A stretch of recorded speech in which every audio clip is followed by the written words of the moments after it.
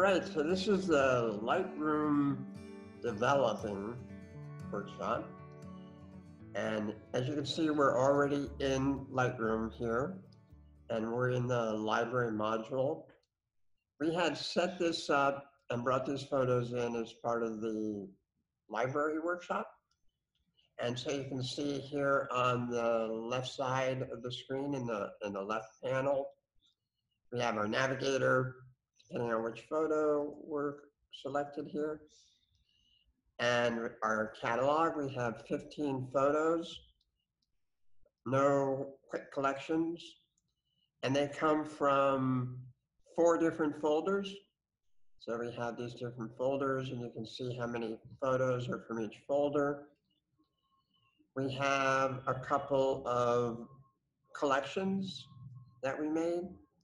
So you can see where those are. There's the flowers, and then another collection called insects. Go back to all photos.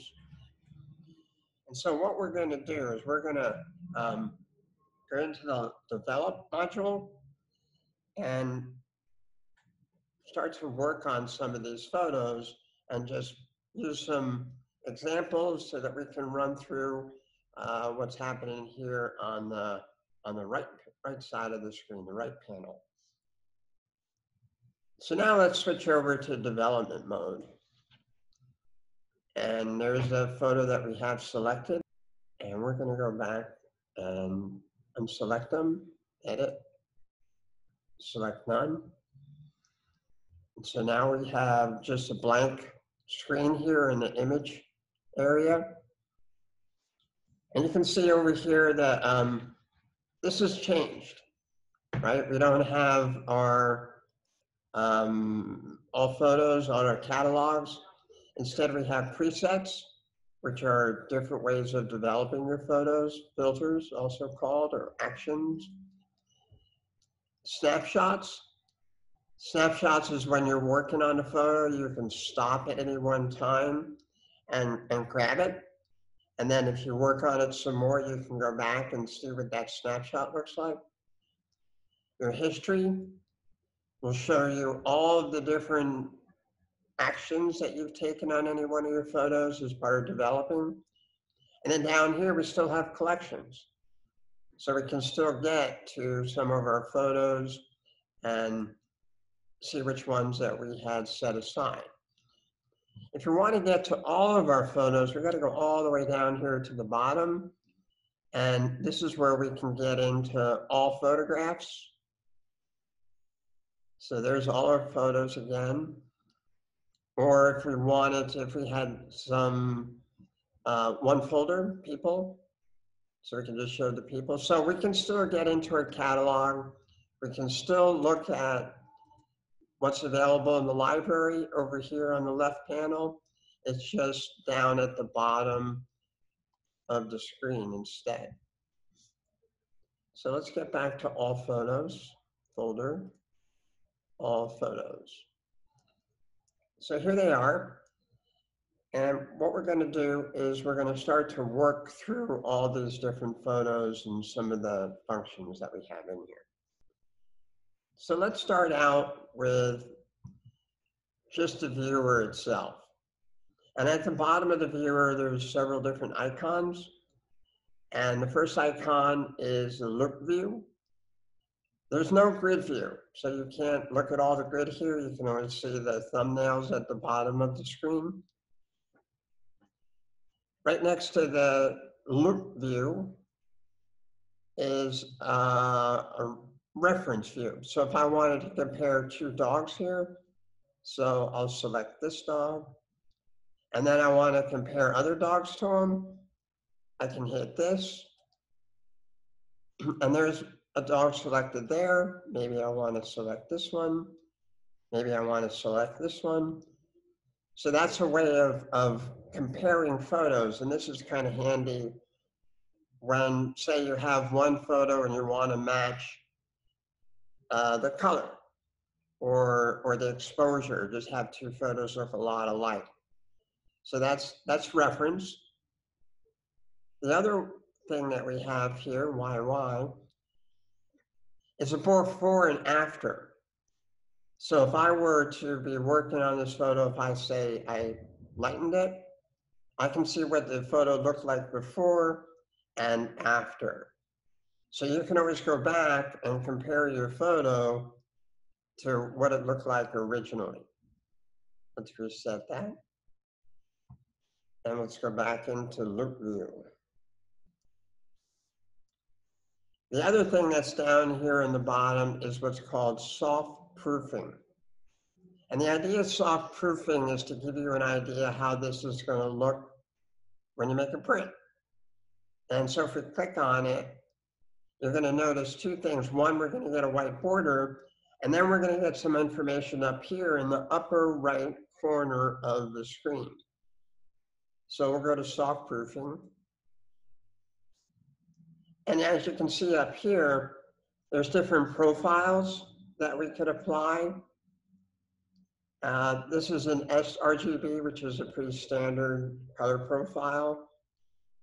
Adobe RGB, or there might be other. You might actually have a profile that you want to put in so that you can see how the photo is going to look. It's pretty advanced. It has a lot to do with printing.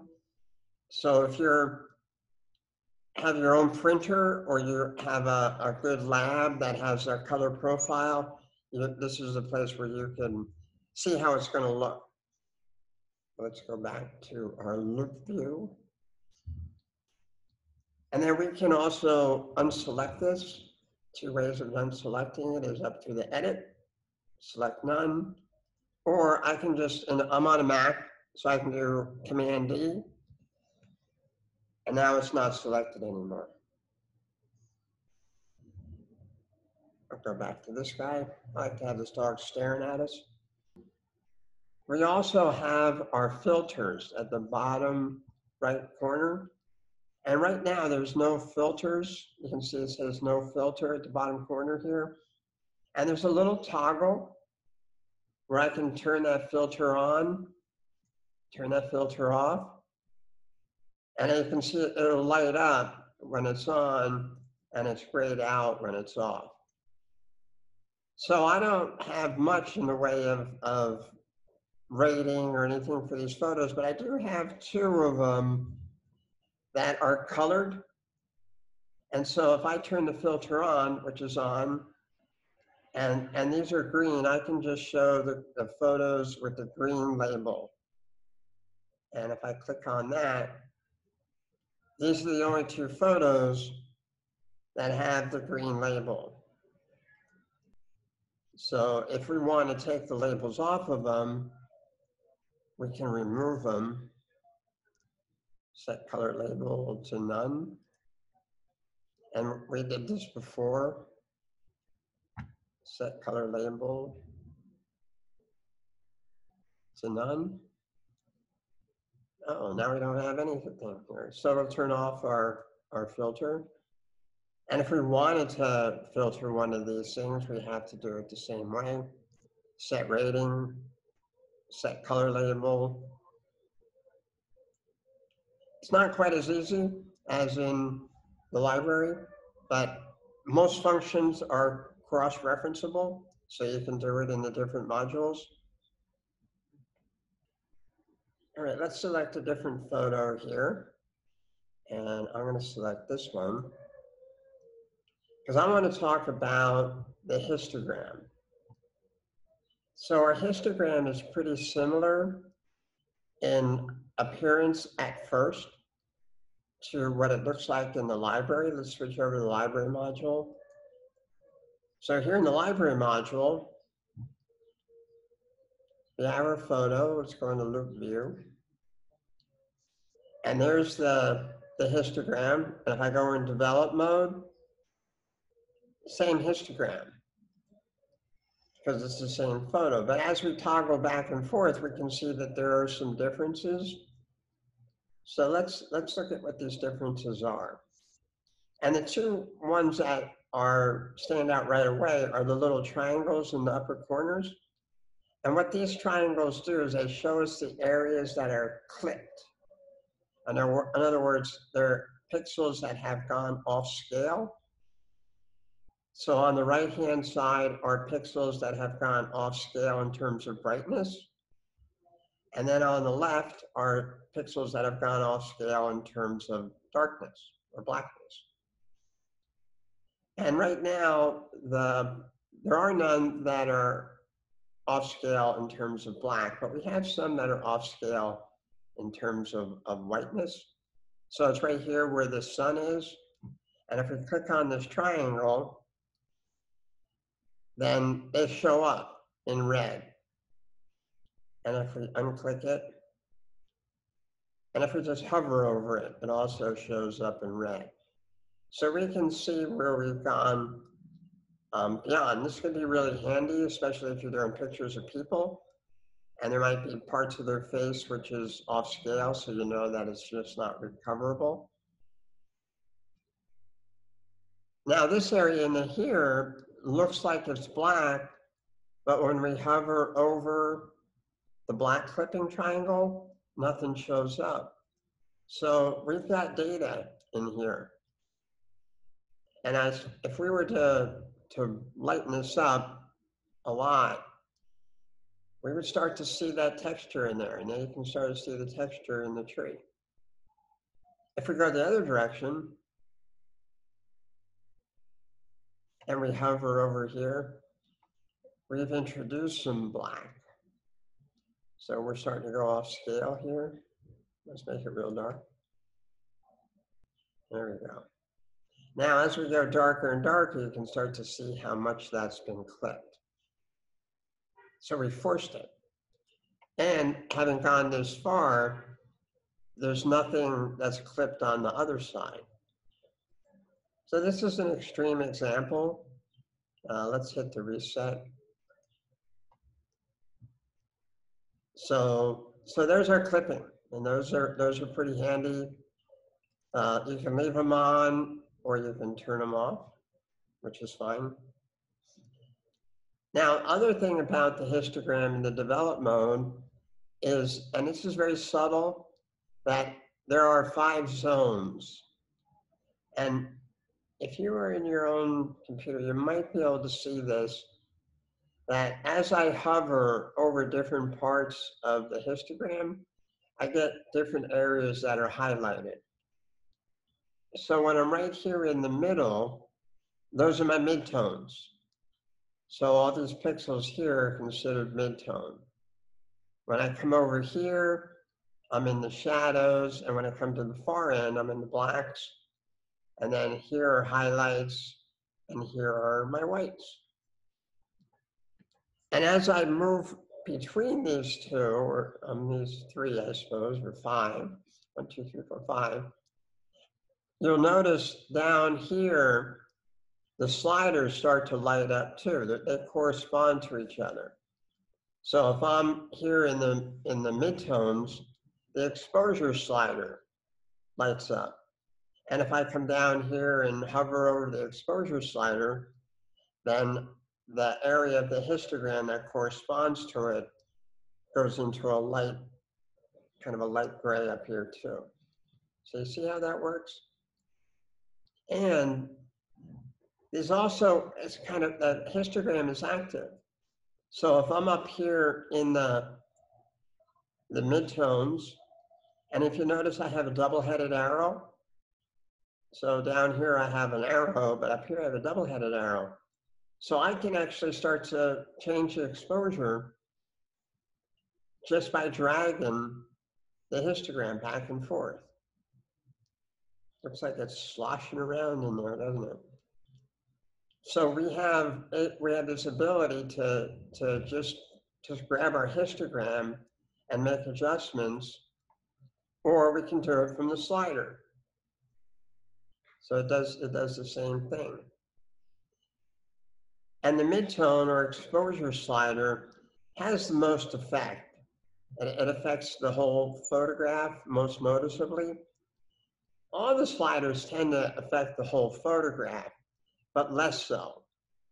So if I'm up here in the highlights and I start to drag them around, you can see there's a little bit of an effect of the midtones, but less of an effect on the shadows. They hardly move around at all. If I leave that there and I come over here to the, say, to the blacks, and I start to move those blacks around, the whites and the highlights are less affected, but the midtones are affected. And you can see down, the slider is magically moving back and forth, even though I'm not touching it. So let's hit reset.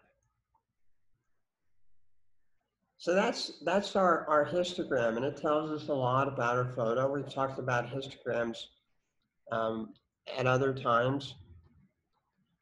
And so you can see that the luminosity is the gray. Those are the pixels that fall in the different zones. And then it also has the various colors, the red, you see red and yellow and blue up here. So there's a lot blue, you can see the blue up in this area. So now let's talk about color balance. And I'm going to select another photograph for color balance. And let's go to Asbury Park. So here's Asbury Park. So here's a shot that was taken inside the casino at Asbury, sort of an open walkway. And the color is a little bit off. I had my camera on auto white balance, but I'm not really that happy, with the color that it gave me. So what I want to do is I want to change my color balance, and that's pretty straightforward. We have a dropper, and with our dropper, wherever we put it, it's going to assume that that area that we picked is supposed to be white or gray, actually gray. Everything is gray. And what it'll do, it'll set all the other pixels relative to the area that we picked. And so this looks like it's pretty white, the guy's shirt or jacket maybe. And if I click on that, cannot set the white balance because it's too bright. So I'll have to pick a darker area. And so any gray tone is fine. His cup has gray tones, and the back of his shirt has gray tones. And you can tell that the area that I'm hovering over is shown in the little thumbnail. So that's pretty blue. So when I hit this, I bet you this is really going to warm up. So it sure did. Yeah, that warmed up quite a bit. If I were to select a different area, say his cup, I might get different results. It's even warmer. So I like to start off with clicking on a white area and then tweaking it to what I like, because I'm always interested in good skin tones, and his skin tones aren't too bad. This might be a little yellow, so I might bring down the yellow a little bit. And a lot's going to have to do with your monitor. How accurate is your monitor, or how does it relate to the prints that you have made? So that's always kind of a tough call, and this is very subjective. There are, quantitatively, there are color balances, but colors all over the place, and there's a lot of spectrum, and there's reflective colors, different light sources at the same time. And so how you want your photo to look is up to you. And really, we're just looking at three colors. We're looking at blue, yellow, green, and magenta. And I find that as I up my magenta a little bit, things tend to get they just seem to look a little sharper to me. That might have to do with the sensitivity of the eye to red. So you just play with that to get that to work. So that's a pretty straightforward and easy thing to do. Now, if we start to move down the scale down in here, this is where we're starting to get back into the color. So when we get down here into what we call presence, there's texture, clarity, dehaze, vibrance, and saturation. So texture is pretty much more of a sharpening. Let's get out there. So if I zoom in, he's a little fuzzy. The woman in the picture behind him is pretty sharp. But as I add texture, it's a subtle sharpening. So as I slide this back and forth, you can see how it changes just ever so slightly. So it's not overwhelming. And then clarity provides more of an overall punch to the photo. And so these are sliders that we can pretty much easily overdo, especially clarity. So as I drag my clarity slider more and more to the right, the photo takes on a real edgy kind of almost a metallic look to it.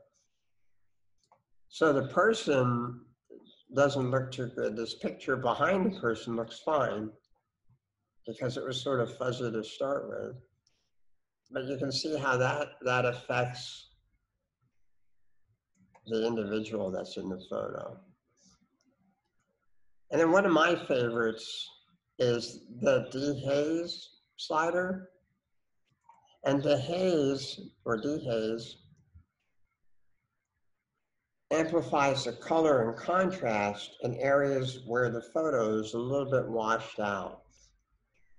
I find this especially useful when I'm shooting into the sun. I have my small camera that I carry around all the time doesn't have a lens hood. So it's not unusual that I get a little bit of flare on my lens. And the dehaze really helps with that. And for this photo, if I were to bump up the dehaze, you can see how it starts to sharpen that background and take that fuzziness out of the photo. And it's very subtle. So I've used dehaze a lot for many of my photos, but it doesn't have that same impact that clarity does. Where clarity may make our photos look a little bit over-processed. Put that back to 0. The dehaze is just a little bit more subtle, right? So if I bring this all the way back to reset, and then I just play with the dehaze, you can see just that slider alone can make some improvements on your photo. Like I say, it's real good for backlit photos when we get a little bit of hazing from the backlight. It can actually save a photo that otherwise you wouldn't be able to use. And then of course the vibrance and saturation have a big impact on the color. That's what those two are all about. I'm not sure if this is the best photo for that. Let's pick another photo. Let's pick, this is EJ. And so if I increase the vibrance of this photo, you can see how it's starting to actually gives it almost a yellowish tone to it. And I find that saturation does that too. As I saturate my photos, they tend to start to lean yellow, in which case then I come back up to the temperature and I bring it back down. So saturation and temperature often are used in tandem. And you can see how that made a difference. I increase the saturation, and then I lower the K value to make that work. And I'm going to reset this again. So if I were to, let's see, that was at 5100. So that's a good way of being able to play with your photos. And then vibrance and clarity are both, nice sliders just to play with up and down. I'm sure both of you have done that. So let's start looking at our tools. All right, so these are our tools up here. And let's switch over to another photo here. So the 6 tools are crop, spot, red eye, graduated filter, radial filter, and brush. So crop is easy to understand, and crop allows us to zoom into a certain part of the picture and eliminate other parts. So if we hit our crop tool, we're immediately provided with some grid lines. So this is sort of the rule of thirds here. And there's a couple of ways of cropping. One is by hitting the aspect button, and we can just drag inside of our photo and decide where we want to crop. And then we hit done, and there's our crop. So that was pretty straightforward. We hit the crop tool, and we hit aspect, and then just drag where we want to crop. And if you notice, it's sort of jumping back and forth, and that's because our crop is locked. So we have the lock tool. If we unlock this, then we're able to move and crop in any form that we want to. Otherwise, it's going to stay with the same aspect ratio that the photo was in. And this photo, and all my photos are shot, right out of the camera. They're in a 2:3, 4:6, 8:12 aspect ratio. And so if my little padlock is locked, and if I just grab the corner to do my cropping, it's going to stay at that aspect ratio. So if you're having prints made and they're going to be 4:6, you're going to want to crop ahead of time so you know what your photo is going to look like. And if you grab the corner and just kind of give it a little back and forth tweak with your mouse, it'll toggle between the portrait mode and landscape mode. So yeah, that just jumps back and forth. And that does in the aspect, when we're using the aspect tool. You probably saw that before. As I changed it, it would go back and forth between the different crops. See how as I go back and forth. And there's my little doggy. So I'll reset that. Now, if I don't want a 4:6, I can also select other aspect ratios. I can make it square with a 1:1. Or if I'm shooting 5:7s, or if I want to do an 8:12, here's a 5:7. If I want to go 8:10. So this is very handy. And you can also enter a custom. So let's say you're going to do, I don't know, 8.5 by 11.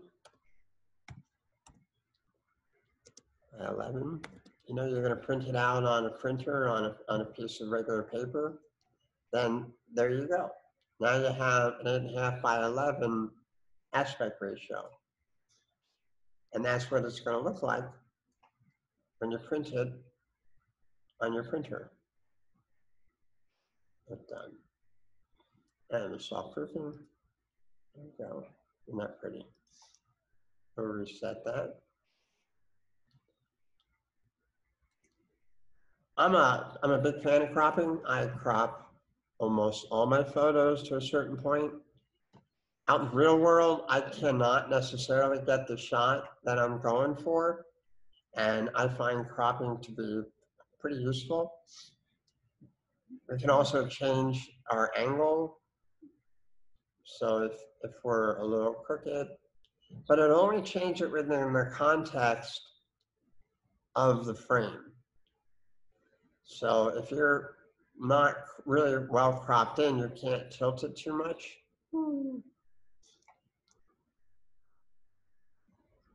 So if I'm zoomed back here, let's say reset this, and if I want to just crop that much and try to change the angle, it makes the crop smaller and smaller as I change the angle, because it's going to stay within the bounds. And we'll reset that. And then there's one more thing called constrain to image, and that's related to the upright tool, which is down here at the bottom. And we're going to look at that in a little bit, because we're going to be doing it with the photo of the building. So just remember that, constrain to image. And that doesn't really have much effect when we're in here, because we're already constrained to the image. So there's no white area outside this, so that's our area. So now let's look at the spot removal tool, and let's change to a different photo here. I'm still in crop, so I'm going to remove the crop tool, and right next to it is the spot removal. And spot removal has 3 variables: the size, and you can see there's the little spot removal tool as I slide it back and forth. The size of the spot removal changes. How much feathering is around the outside. So feathering is sort of the gradual spot removal so that it's not as obvious. And then of course, opacity. Is it 100% spot removal, or you're just reducing an area? And so these 3 variables are going to give you more control. Spot removal is great for blemishes. And I don't have a lot in here. Maybe I want to get rid of some of this stuff in the back here. So I'm going to just adjust my spot removal tool to about the size of that spot there. And right now I have it set to, I'll put it to 100. And I have a certain amount of feathering. And when I click on it, it just randomly selects an area. So Adobe engineers designed it so that it looks for an area that you think is going to be just right. And then you just grab that to move it around to whatever you want to be in that spot. So if I put it up here, and now I've gotten rid of that little area in there. Another thing that we can do with the spot tool is get linear things. So we have this pipe up here. If I want to get rid of that pipe, I can go into spot removal, and instead of just clicking in one area, I can drag it. And so as I drag it, see, it's picked an area for me. And so now I've kind of gotten rid of that pipe. It's a little sloppy here at the bottom, but I can add another one. Maybe add a smaller one and drag that along the bottom there. And move this over here.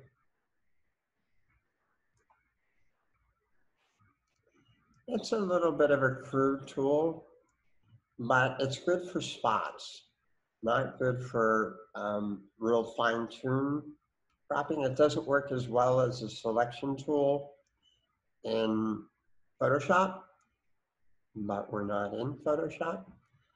At least it gives us something. And as I mentioned, it's real good for blemishes. If your subject has some blemishes or if there's some little things in the background you want to get rid of. It can also work well if there's a dust problem inside your camera and that same spot shows up in all the photos, you can spot that out.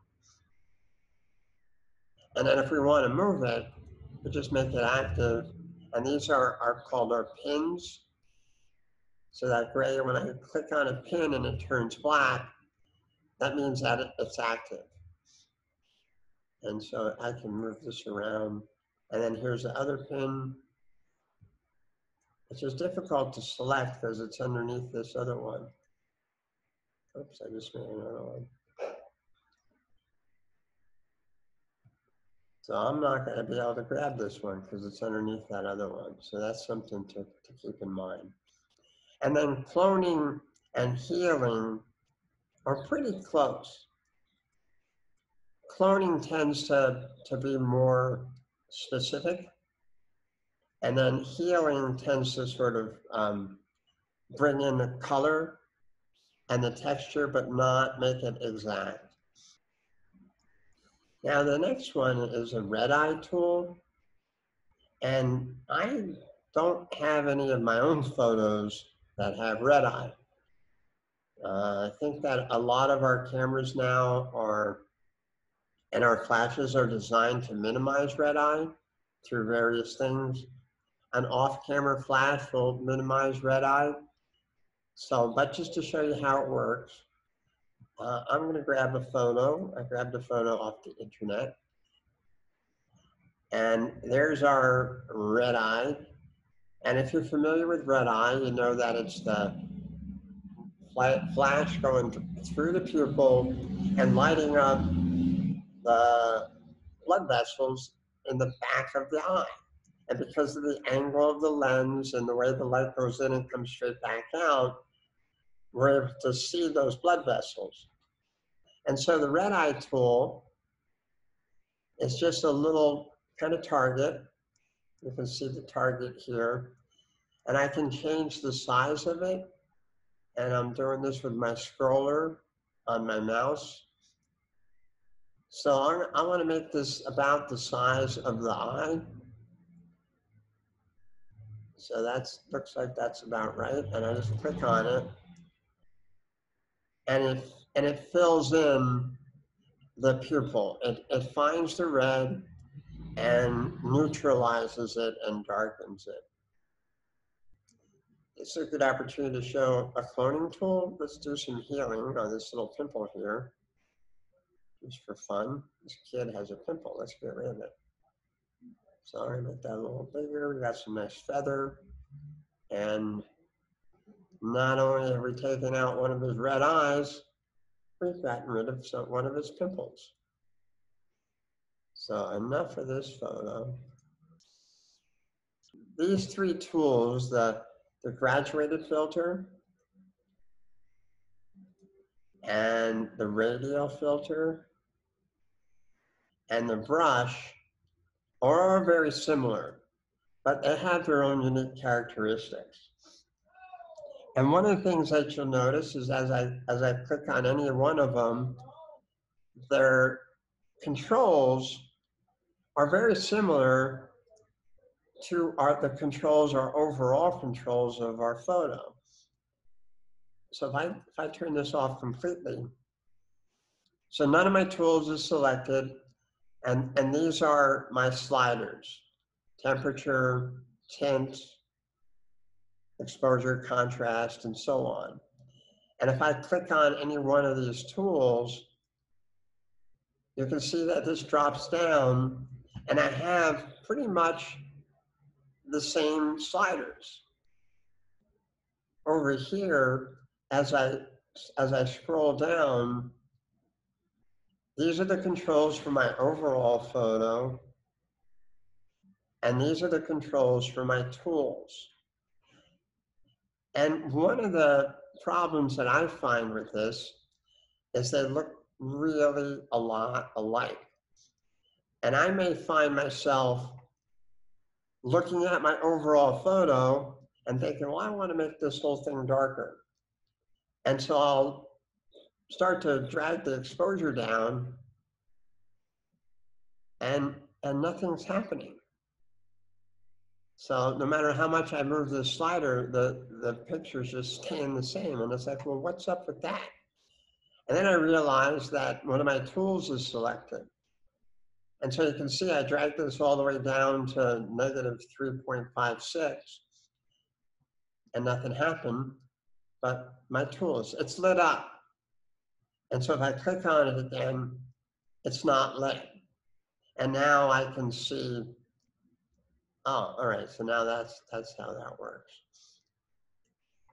Now, one of the things that I did, and that's why I did it this way, is when I played around and I accidentally had my tool selected, when I changed it, and this will be for any of these tools, it stayed at that negative number in all of them.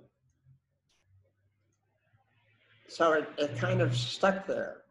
And if I come in here and I want to put a gradient filter in, and I start to drag it from the corner, it automatically starts out with that last setting that I put in there. And rarely do I want that. Usually I want to put my tool in here first and then start to make my adjustments. So that's something to be aware of. And how do we get rid of that?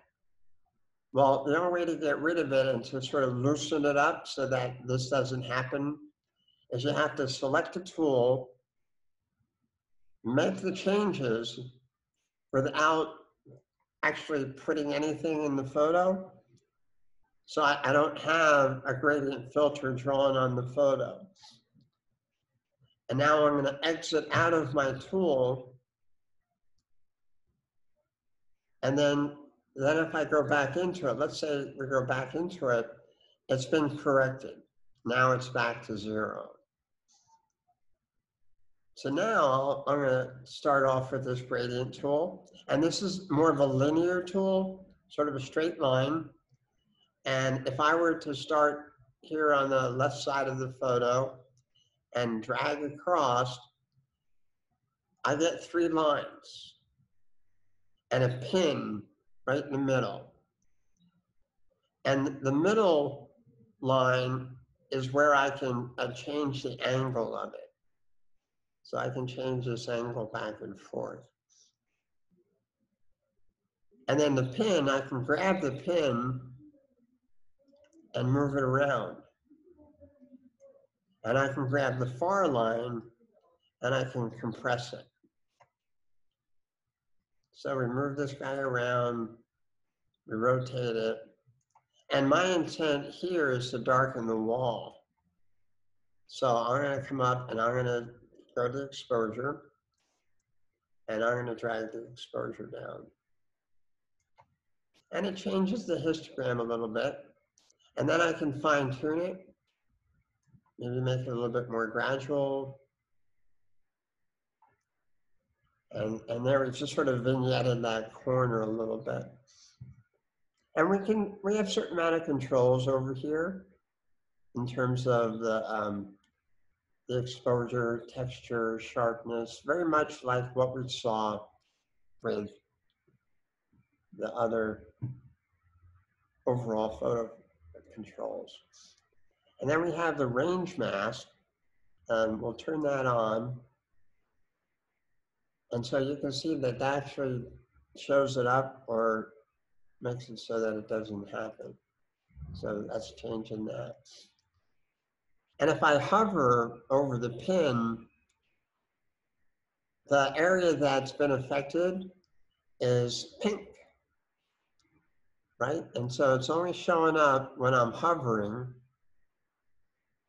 And it also show up if I click this checkbox down at the bottom, show selected area mask overlay. And if I click on this, now it stays on, whether I'm hovering over it or not. And this could be useful if you wanted to sort of play with the area that you wanted to affect before applying any of the adjustments. So, and then you can just turn that back off. So that's one way of seeing where your adjustments are going to be made without having to make any of the adjustments.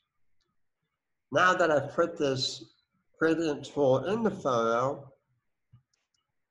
and if I exit out of it, the next time that I go into this tool, the exposure isn't changed because it's assuming that I want to create a new tool. In order to adjust this area that we did before, I have to click on the pin, and now I can see the exposure adjustments that I made. And while I'm here, I can just create a new one right from the beginning. And then maybe I want to grab one over here in the corner. So I can create another one over on this side. I can make it darker. Now the next tool is our radial tool. And that's the circular one. And as you can see, while we're moving our way around here, if we look at the history, look at all the things that we've done to this photo so far. But we can go back to any one of these areas, and it takes us back in history, back in time. So we can see any adjustments that we've made. And if we're happy so far with what we've done, we're up to this point, this might be where we might want to make a snapshot. So we could just make a quick snapshot, and it's dated by the time that we've made it.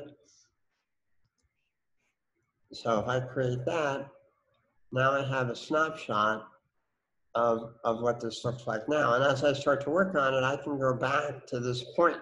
I don't have to scroll through my history and try and figure out at what point did I have a picture that I was happy with. So moving on, let's take a look at our radial tool. So I turn that off. You can see we're back here with just the regular sliders. And I put that on, and our radial tool is just that. It's a circular or oval shaped mask. And I start to drag it. And I'm dragging it over his face. And I have 4 handles. So if I want to shape this to his face, I can narrow it so it's not a circle, but more of an oval. And then any one of these handles I can grab and I can rotate them. Right, so his head is on a little bit of a tilt. And so I'm going to want to make my radial tool fit him as well as possible. And one thing that, oops, lost my pen, there it is. Lightroom doesn't have a square tool. It only has circular. So any kind of adjustments that we're going to make aren't going to have sharp edges. They're going to be rounded edges. So in here, I want to adjust his color because it's a little too blue. There's some daylight coming in on him, so I want to make that a little warmer. And I come up here to the temperature, and we've lost our Kelvin scale, and now we're just yellow and blue, and then the tint's pretty much the same. So I just want to make this a little bit more yellow. You see how that improves his skin tone? So now his skin is more brown than blue, which is much more natural. And if I want to make a copy of this, I can work on the inside, or I can actually work on the outside through the invert.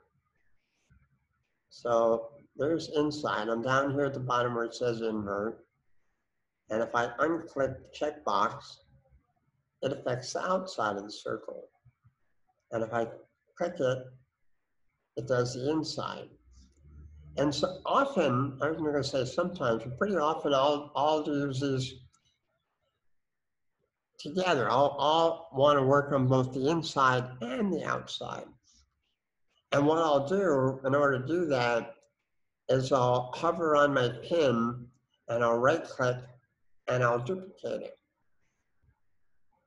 So now I actually have two radial tools. And you can see as I move it around, you can see where that color adjustment was made. And so maybe for the outside, I'll offset my pins so I can grab them. I'm going to go to the outside, but I don't want the color to be wrong. I'm going to put the color back to the way it was, but maybe I want it darker so that his face stands out a little bit more. And then I can make it a little larger, and I can also feather it. So if I don't feather it at all, you can see I get a hard line. And if I feather it a lot, then I get a nice soft graduated look. And this is kind of helpful to adjust and to draw your viewer's attention into the area of the photo that you feel is most important. And I think this man's face is more important than, some of that background. So that's a nice way of doing a little bit of dodging and burning on your photo using our radial tool.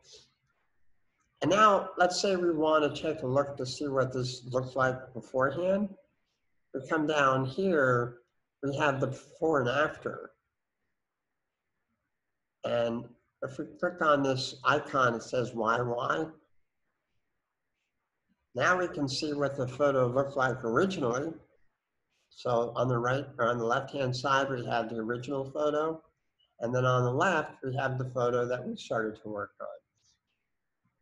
So that's pretty handy. And there's different ways of looking at it. There's top and bottom, before and after. So you can zoom back and forth in here.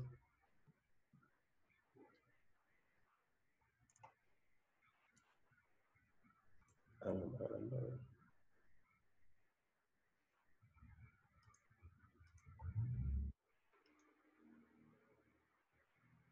Before and after, left and right. That's what I like.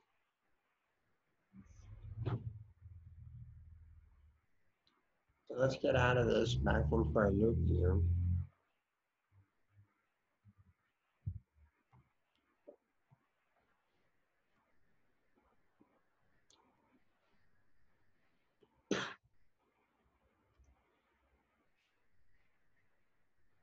We lost it.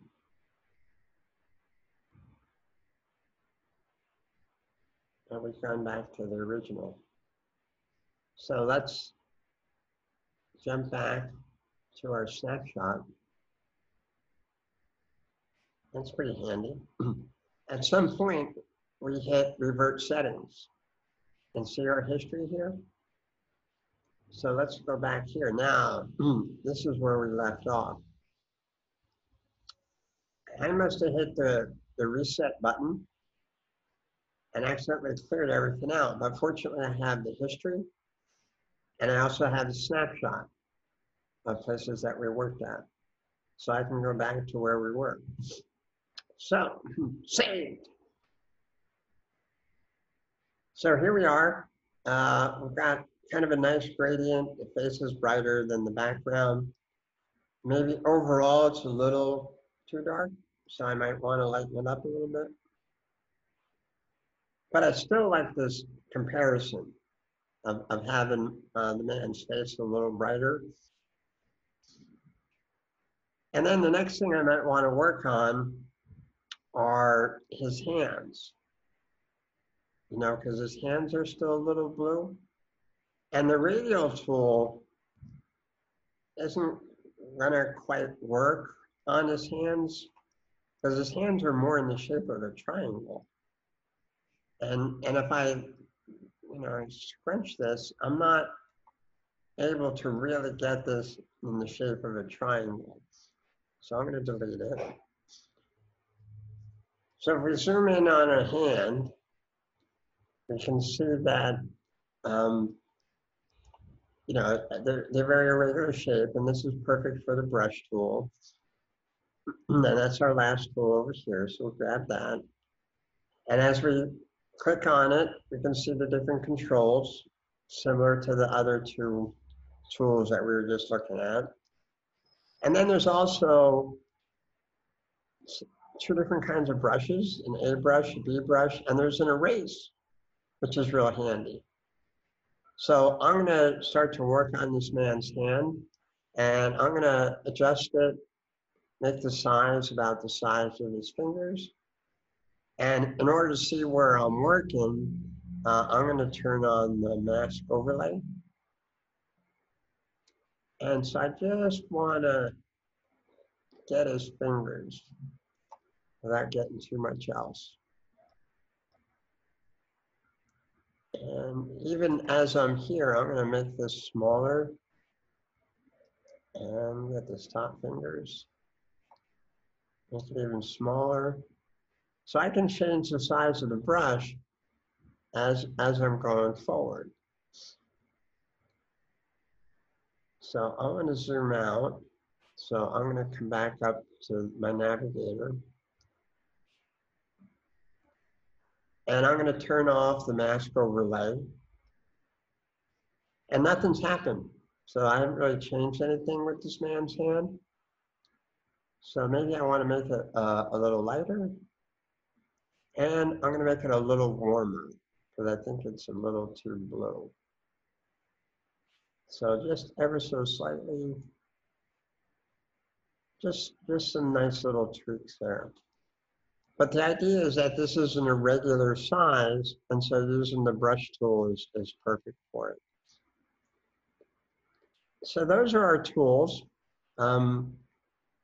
What I did mention was that this has an erase function, which is kind of handy. So let's look at his other hand. We can just see the knuckles from it. We're gonna start a new brush. And that's new, because I don't want to adjust this brush, right? So that one's active. So I'm going to hit the new, and I'm going to kind of work on his fingers here a little bit, huh? And maybe I want to make those a little bit lighter. And if they're too light, let's make it too light so we can really see what we're doing here.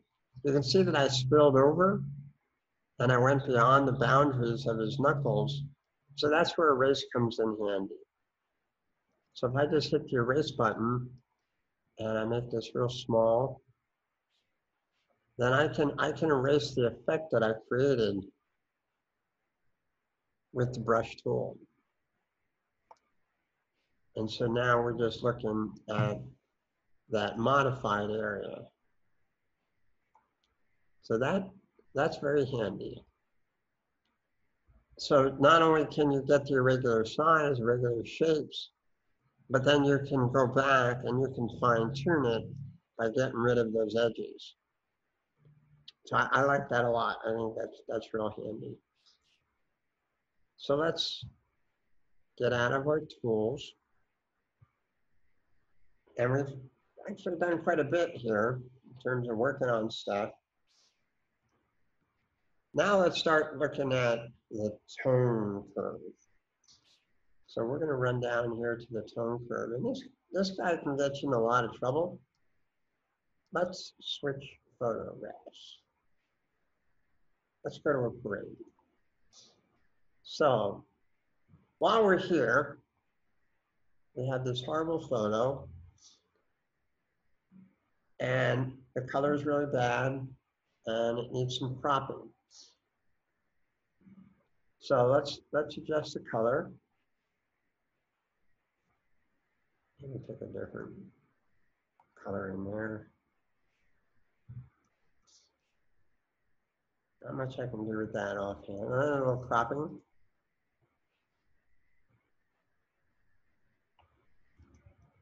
And instead of adjusting the exposure up here, this is where we're going to use the tone curve. And the tone curve takes some mastering. And in all honesty, I don't think I've mastered it. So a couple of little things that's nice to do is one thing that the tone curve can do. If you hit right in the midpoint, and this just shows you, this is the whole gamut from black to white up here. And if we hit right in the middle and we drag this point up and down, it gives a nice even change in exposure to our photos. So it's a nice kind of gradual change. And then if we were to drag the bottom, we can also increase the contrast.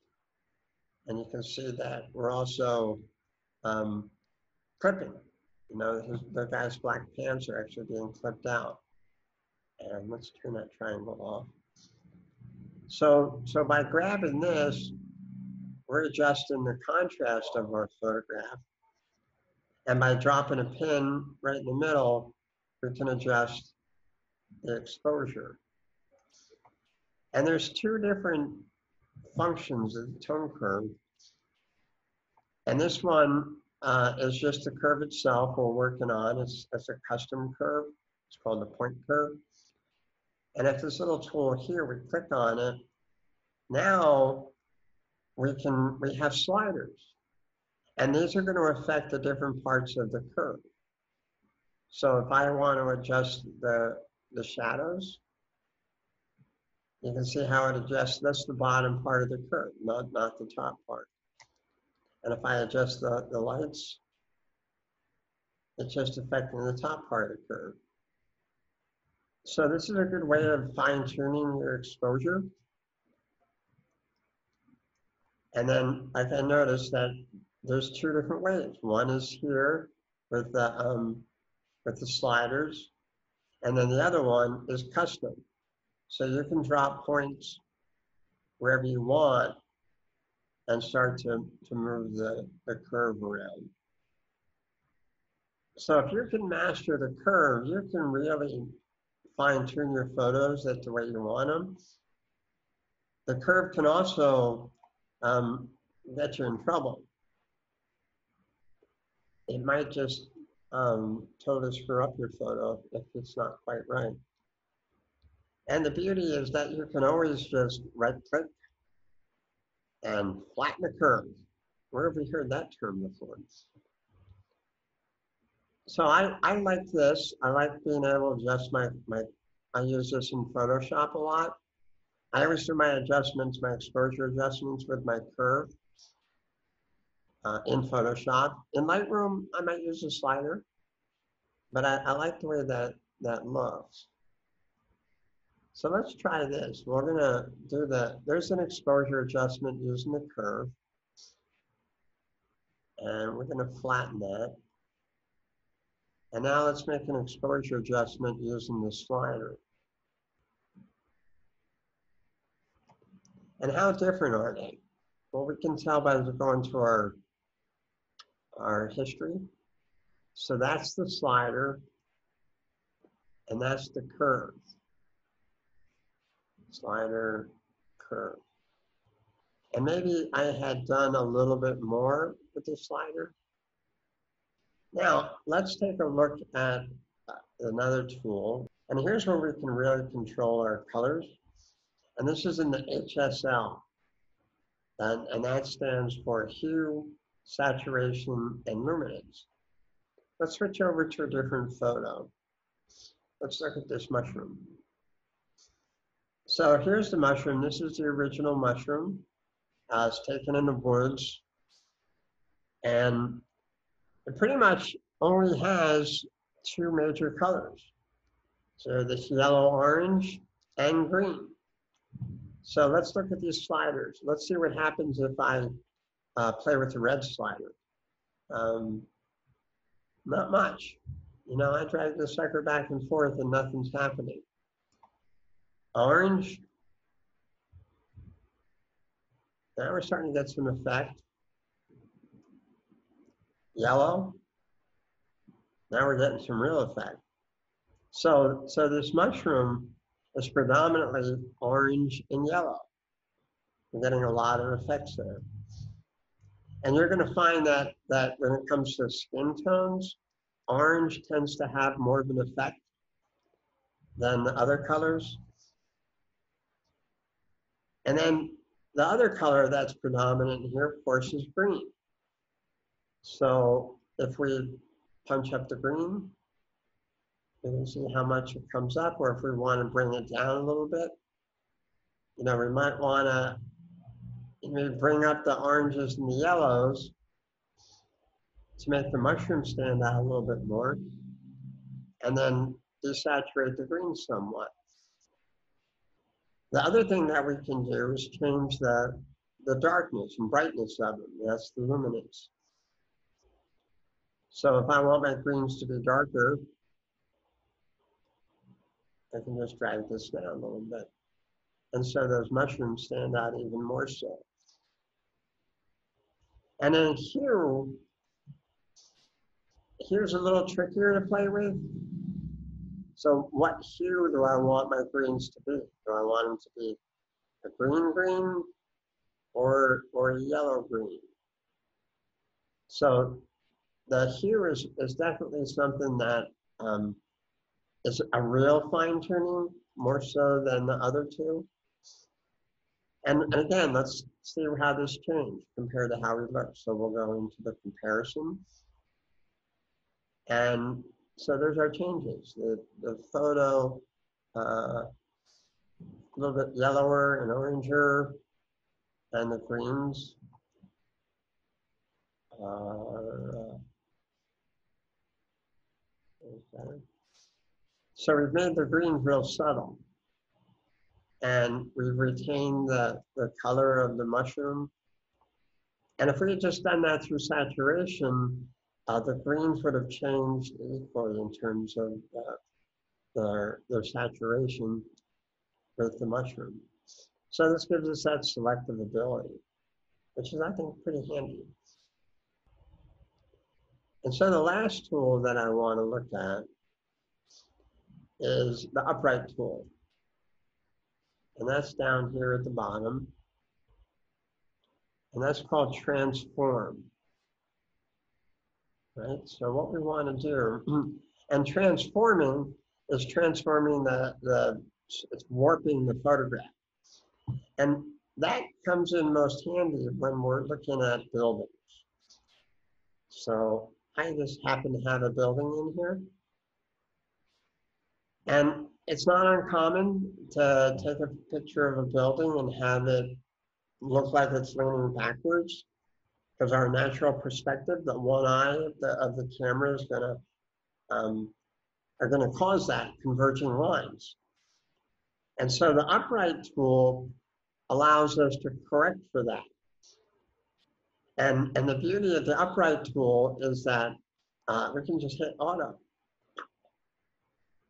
And automatically it looks for horizontal lines and vertical lines and tries to straighten them. Now this still has a little bit of an angle to it. So maybe we're going to want to adjust the vertical a little bit more. And so we come down to the vertical and we get grid lines right away. And if we look, you can see that this is just, it's not too bad. It's actually pretty close. But it looks like it's tilting back to me, so I'm just going to adjust my crop a little bit. Oh, wrong direction. So there we go. We're bringing that in. And it's pretty horizontal. I don't think I have to worry about rotation too much.